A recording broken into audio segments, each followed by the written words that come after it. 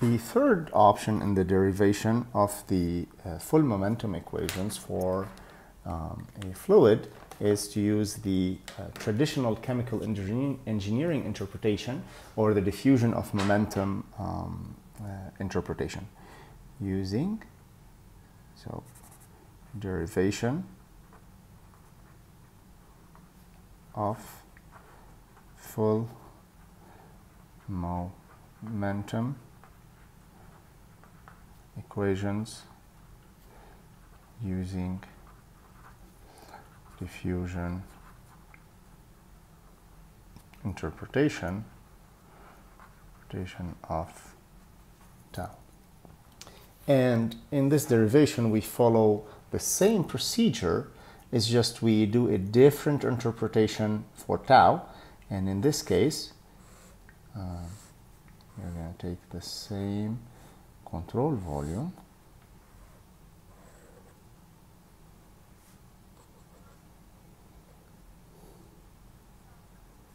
okay, and so although we have a convective flux over here, that's u rho u x times the area, and over here we have an outgoing advective flux u rho u at x plus delta x, the area, and coming in from the left we have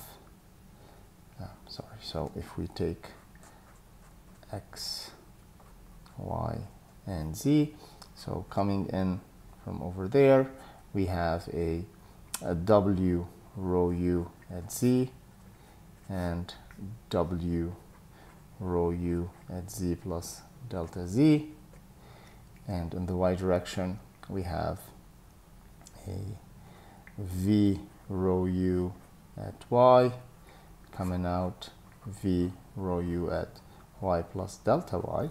In a similar fashion we have a diffusive flux of momentum, and we're going to call this tau x x at x, and what's leaving is tau x x at x plus delta x.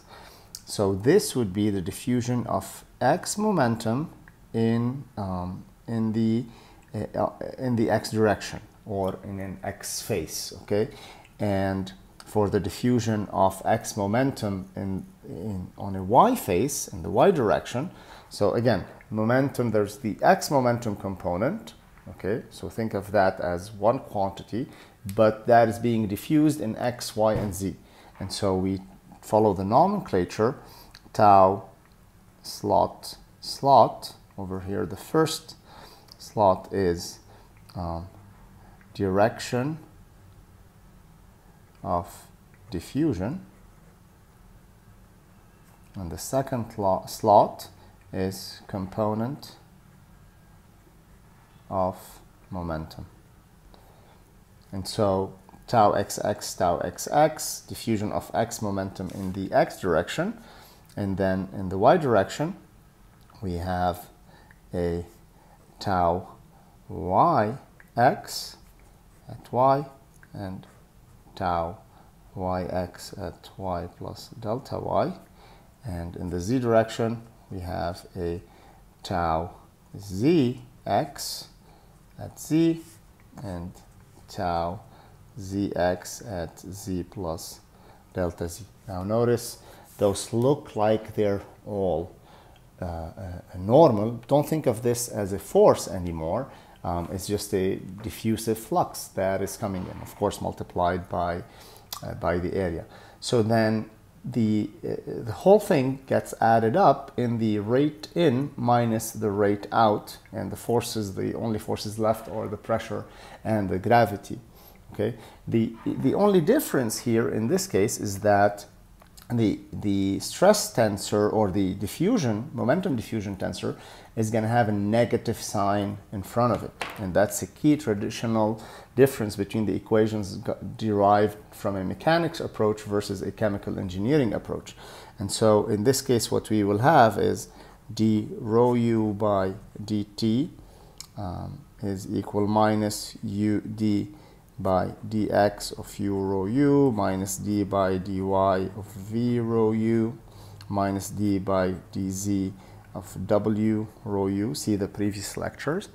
But for the stress tensor, we're going to have in minus out, and that gives us a negative sign in front of the derivative. So we get a minus d tau xx by dx minus d tau yx by dy minus d tau zx by dz minus dp by dx plus rho gx. Now, this is a key difference over here in this derivation versus the other derivations. To consolidate the two, the form of tau, the tau interpretation as a diffusion tensor will have a negative sign. So we will have a negative sign inside tau. And in the other approaches, we will not have a negative sign.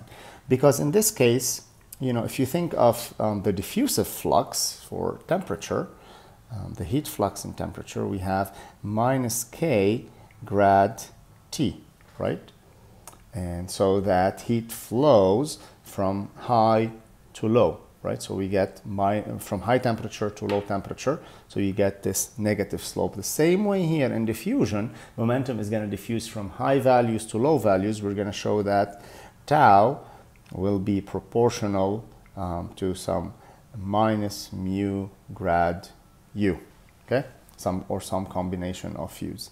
And so you see how this analogy is made, and this is a favorable analogy in chemical engineering. However, you know, the problem is that the form of this tensor is not straightforwardly related to Fourier diffusion or the form of the standard diffusive flux